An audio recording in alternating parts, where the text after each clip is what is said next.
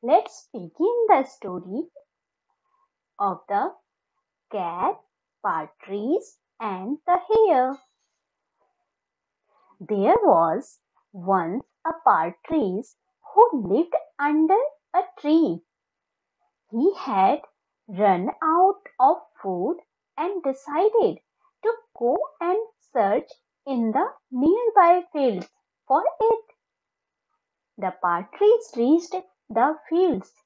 He was very happy to see so much food and pounced on it. In the meanwhile, a hare had seen the empty house under the tree and decided to make it his home.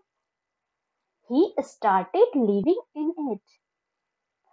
After a few days, the plump partridge missed his home and returned.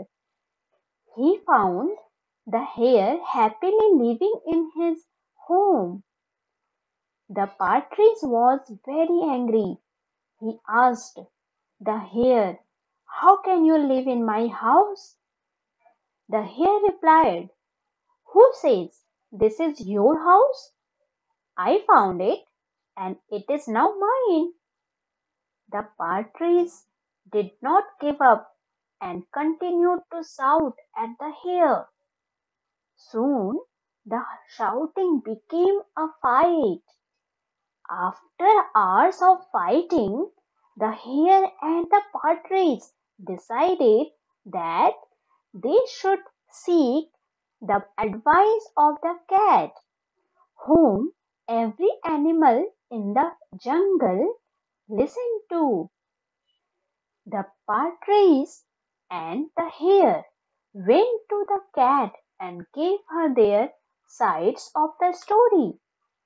The partridge said, "I left home only for a few days to find food for myself. In the meanwhile, the hare took away my house from me." And the hare said, "I did not know it was the partridge's home. It was empty when I saw it.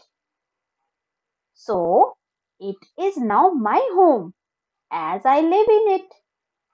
The cat acted as if he could not hear. "My friends, I am too old to hear you from such a distance. Please come closer and tell me your story." The cat called the partridge and the hare closer and closer. Finally, when they were close enough, he pounced on them and ate them up.